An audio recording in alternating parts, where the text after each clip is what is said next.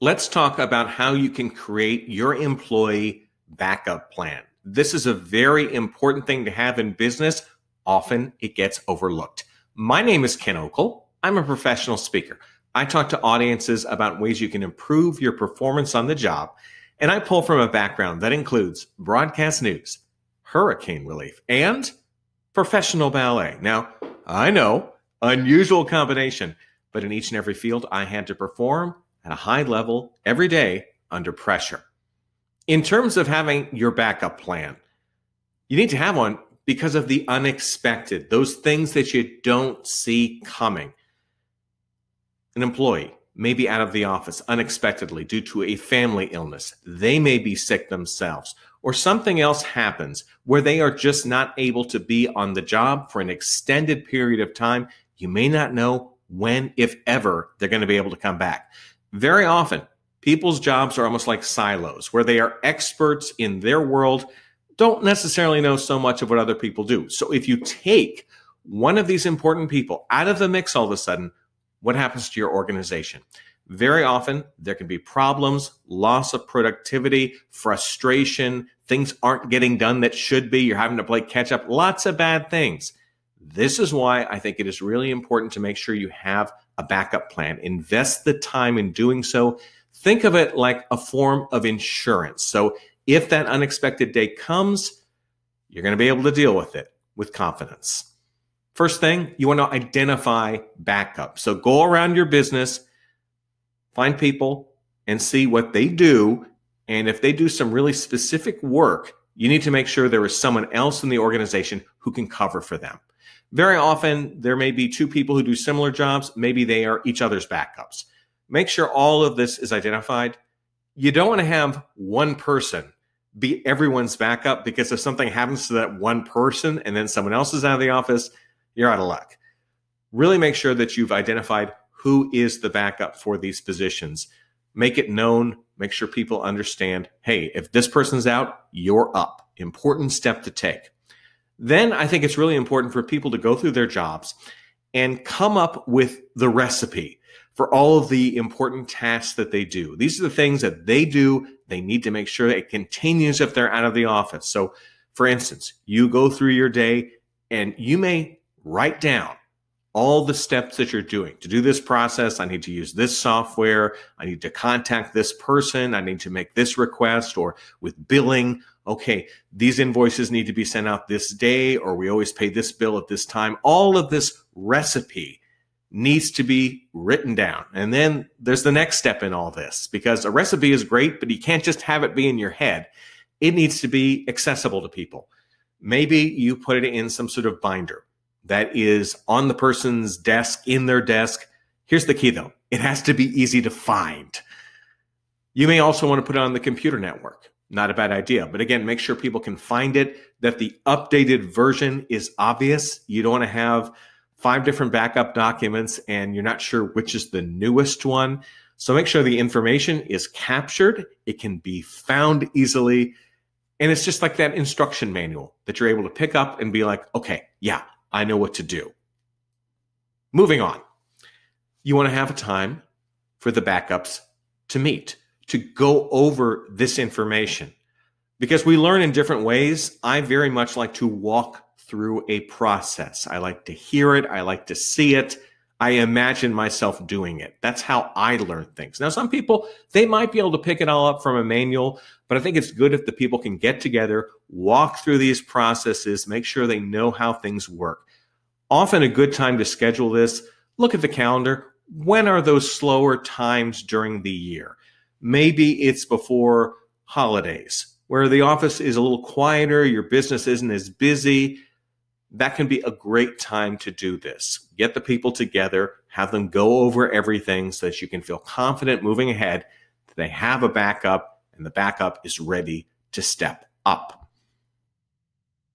Also, think about the calendar. I believe it's really important to periodically, maybe twice a year, have a little refresher day. So you want to put this on the calendar. Think of it almost like how you change the battery in your smoke alarm in your house. Some people do it when we change the clocks for daylight savings time. Some people do it at the beginning of the year and then in July. Pick a time where people will get back together to go over the processes, because in that time, perhaps people are now using software, or the software has been updated and it's a little different. Maybe it's an entirely new company. There may have been a password change. There's nothing more frustrating than having to do someone's job in a pressure-packed situation and you can't even log in. These little refresher sessions, they don't have to last very long, but it just gives everyone an opportunity to go over the process again just to make sure they have it. Trust me, this is a really important investment in time. You want to make sure people know what to do, they're up on it, and that they feel confident. Because sometimes when we have to perform, it's a stressful situation. Things just don't work out as well as you would like. Just take those few minutes, a couple times a year, go over the task. I do believe it's important when it comes to backups to have a certain degree of accountability. You have to decide on this level, but I think it's important that people understand that the performance of their backup is somewhat a reflection on them. If the backup just doesn't feel like they were prepared for the moment, then something is not good in that training process. Not everyone is good at training, I understand. And maybe some employees just aren't as enthusiastic about being a backup as you would like. But you really want to make sure that people take this training process seriously. Make sure there's accountability for the person who's training the person and the person who is performing the job. You want to make sure this is done right. Maybe this becomes part of a job performance review. You want your business to run smoothly.